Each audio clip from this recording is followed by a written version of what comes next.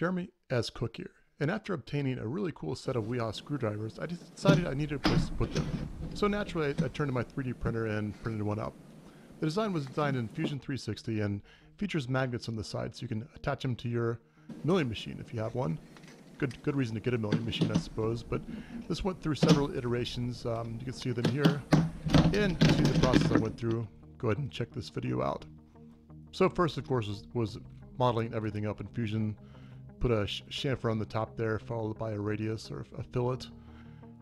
Yeah, and did a little pattern on that for 4 of them. The idea was first was to put Phillips and flathead, one for each one, sets of 4, I guess. But eventually, I decided to stretch it out to 7. But this first one, it's a functional part as well, so I thought it'd be good have the plus there for the Phillips and the negative for the flathead.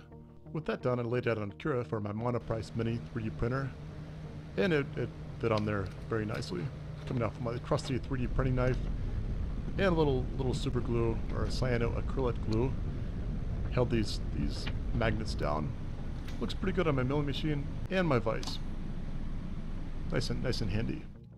But of course, as I said earlier, I wanted to make it so I could put all 7 of my screwdrivers on there. So I laid that out again, expanded everything in Fusion 360, put some more positive and negative symbols on it. And for this, it was big enough that I had to put it at 45 degrees to fit on there. Okay, but that worked out fine. And there it goes, fits in there. After that, I marked the plus and minus with that paint pen. Had a bit of a better solution for that later. And you can see there, it's kind of sliding up and down a little bit, or it did slide up and down a little bit. So I made yet another version of this, printing everything out there. And I expanded the side of it because it was too small, but it was a nice accident because it actually made it so everything would just snap right in, the magnets.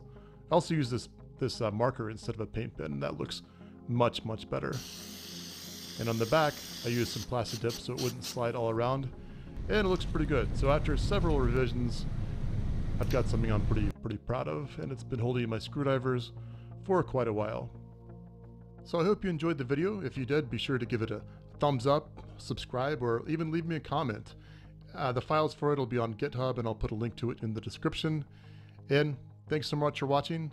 This is Jeremy as Cook, signing off.